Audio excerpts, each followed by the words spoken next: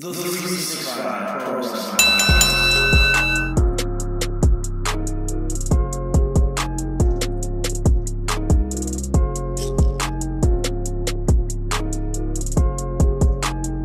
Ladies and gentlemen, I am joined right now by one of the best up-and-comers in Ontario today. He is none other than Tyler Aero. How you doing today, man? I'm doing pretty good. How are you doing? Real good. And I'm excited because Tyler's going to be joining us at 365 Pro Wrestling on February 29th on the Leap Year event. And I'm really excited for this. I've heard so many good things about you. I've been on a few shows with you, some MCW and a couple Alpha shows. So I just can't wait to have you on these events. Yeah, for sure. I'm really looking forward to it. I think the last time we were actually out in a venue together would have been the last MCW show, the one before that. I think so too. But since then, I've been hearing a lot of good things. I know you're still very young. You started training when you were 18 with Rip at HPW?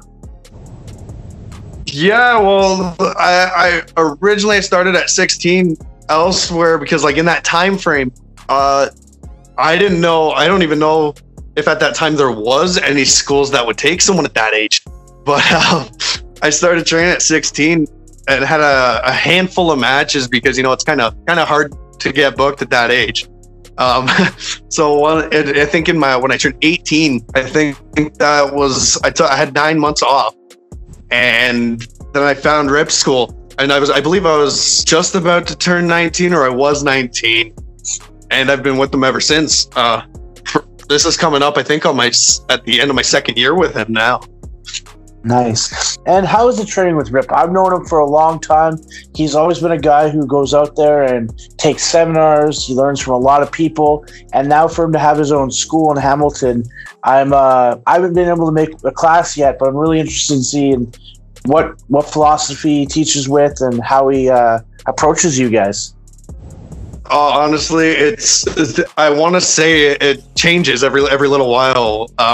You'll spend this period of time on certain things, you know, especially with the newer guys that you get coming in. He's really good at being one-on-one with people whenever you get the time, you know, during class or during a private session. And he really he knows after just a certain amount of time of training, he knows your strengths and your weaknesses, which is really good because with me, my biggest fault, as much as I'm a high flyer, when I started out with him, my biggest fault was probably rope work.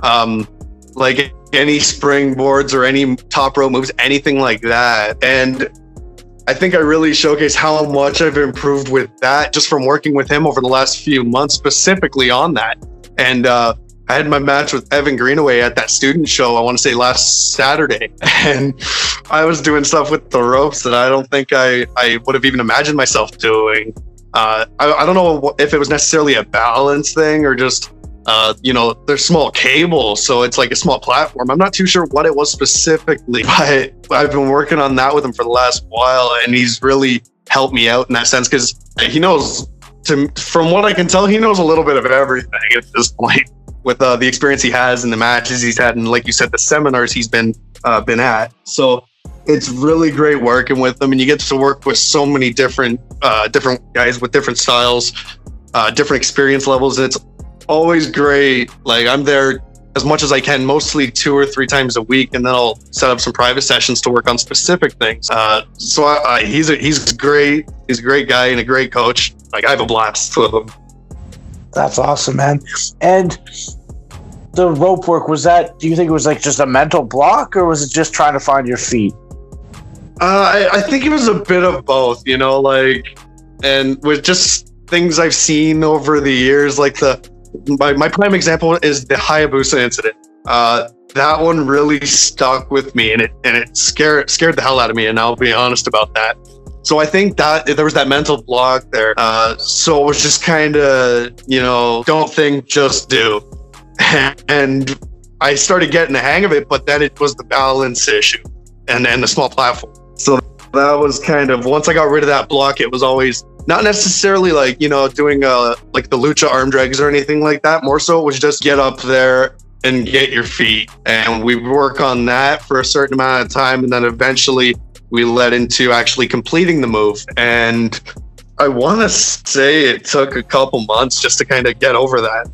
But now that it's there, I'm just trying to find the next thing that I want to work on. For sure. And that Hayabusa incident, I think, traumatized a lot of people. Yeah, even myself being an older guy, that was something I saw and I was like, oh my God. And every time Super K does his lion salt at the Alpine Club, we have a low ceiling there. It terrifies me. Oh yeah, like I think in training, I think I've done a lion salt maybe 2 or 3 times. Otherwise, I'm just doing it and landing on my feet. But every time I do it, like it kind of flashes in the mind as I'm about to go up and do it. But then I'm just kind of like, you know what? It's like that could happen to anybody. To my knowledge, Hayabusa did it quite often, and it was just a freak accident. It was, and that's what happens. Wrestling accidents do happen. It's physical. This is not it's not something that everyone can do, and you got to train, and that's a big thing. And Rip put you over saying you're always at class, you're always trying to learn. So it's great to hear you saying that as well, that you enjoy being there and just putting in the work. Now, another thing I see you putting in a lot of work is something I'm trying to do right now with 365, and that's with my social media. I'm trying to get some buzz out there for the company. I'm trying to make sure we post something every day. That's why we're doing a daily podcast. But I also see you doing it all the time. After every match, I usually see a highlight video or some kind of clip package. And what got you into that, and why are you doing it? Honestly, well, right now, unfortunately, my computer decided to take a dive on me, I like to say. So I've been really behind on that. I still have to do a few matches. Like my last match, for example, I still haven't put out my match with Ethan Page from Courage Pro. I got a lot of work to do there. But I've always been a fan of that kind of stuff. When I was younger, which this kind of gives an insight as to why I wrestle the way I do. When I was a teenager and everything, I was a really big fan of that parkour lifestyle and free running. And I used to just make a bunch of videos with my friends, you know, in parks, at schools, at libraries, whatever. And I was the only one who actually, at the time, between me and my friends, I was the only one who owned a camera. And I was the only one who understood how to put the videos together.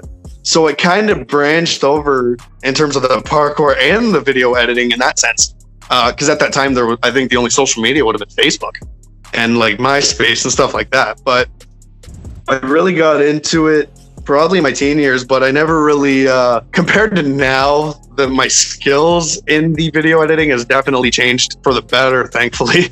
But with the social media, once that came about, like once Instagram came about, I was always on it, but I didn't really have any purpose to be on it.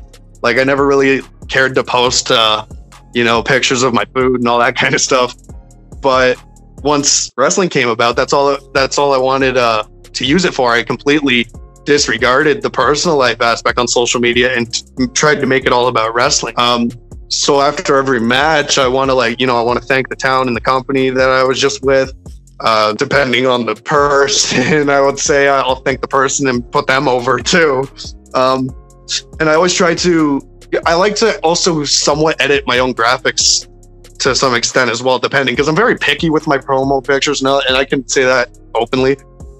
So when there's a promo shot that I don't like that was used, I'll make my own, and I'll still share the promotions graphic. But it also, depending, like there could be a show 2 weeks from now, and I don't have one in between that time.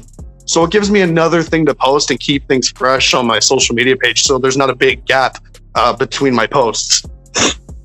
For sure, that makes tons of sense to me. And I think with the way wrestling is now, someone's going to see a clip or a highlight reel, and that's going to get you another booking somewhere else. Like that's how I see it. That's how I watch a lot of wrestling now. It's not so much everyone's full match; it's their highlight reel or it's their clip.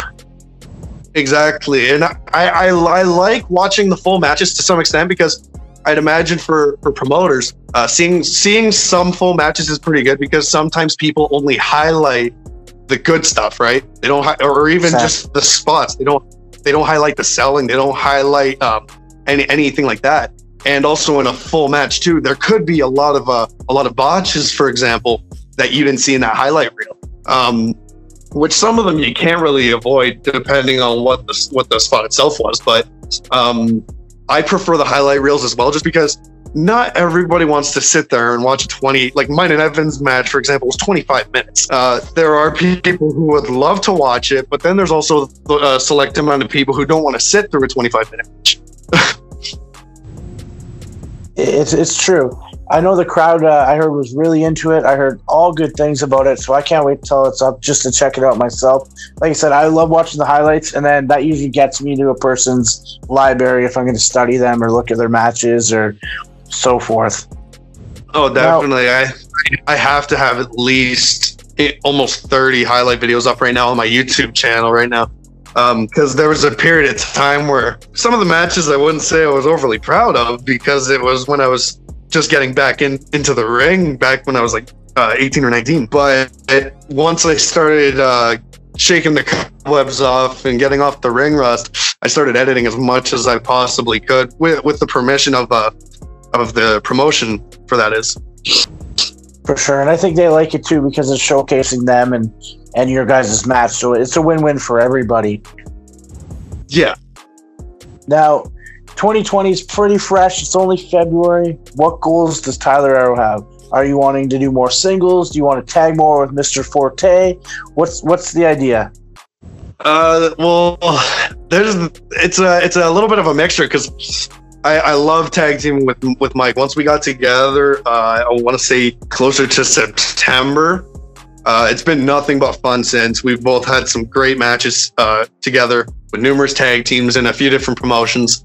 And I think there could be a very bright future in that, providing we keep at it with the same mentality that we've been having. However, there also is that side of me that loves doing singles wrestling too, because I find, don't get me wrong, tag team wrestling, I find, is becoming a lost art, and it's starting to make its way back into what's the word? I'll just use this word. It may be wrong or right, but the consistency that it was at and how well it's done. But in singles wrestling, I feel I can really perfect myself, because if you have a 10-minute match. In a tag match, you may only get a certain amount, depending on who your tag partner is, I should say. But me and Mike are normally good for that. We normally make it even, I'll call it. But I think for this year, how things are right now, I kind of do want to make more of my focus more towards the tag team with Mike, with a few singles matches in between. I'm not sure what his plan is, but as of now, we seem to be on the same page in that sense. Nice. And just because we keep these pretty short, I'm going to cut us off pretty quick. But before that, I need to know, who are some of your dream opponents for the next couple of years? Who do you want to get in that ring with and share it with, both as a singles wrestler and as a tag team wrestler? As tag team, I'd love for me and Mike to go up against Gym Rats as one of those teams. Everything I've seen from them is just amazing. Even in singles matches, just amazing. And one that I really love to work on in a singles match is actually Safe Travis, because he's improved so much over the last while. Him and I are great friends. We get along like almost better than I get along with my tag partner almost. But just how he's improved over the last while, and some of the matches he's had, even his one with Rip and Welland, he's just one of those guys that I think we could put on a great match, be it if it's going to be short or long. I think we could keep the crowd invested in that for at least a 10-minute match, But those got to be the big ones for me. Awesome. No, that'd be really amazing. You guys versus Jim Racks, Hacker, and Alessandro. That'd be amazing. But right now, I need to know where people can reach out to you and see you on social media. Where can they connect with you? They can find me on just about everything. I do have a Twitter that I do lack in using a bit, but I've been getting better. But for my Instagram, my Twitter, and my YouTube account, it's Tyler Aero with in the arrow there's a 3 instead of an E. And on Facebook, just Tyler Aero. I try to keep it generic so it's really easy to find me. But those are the main platforms that I use. Instagram more than most, I think, but I still use all 3. Perfect. Well, thank you so much for being on here. I can't wait to see you in the ring on February 29th with 365 in Kitchener, and we're going to be talking again soon, I'm sure.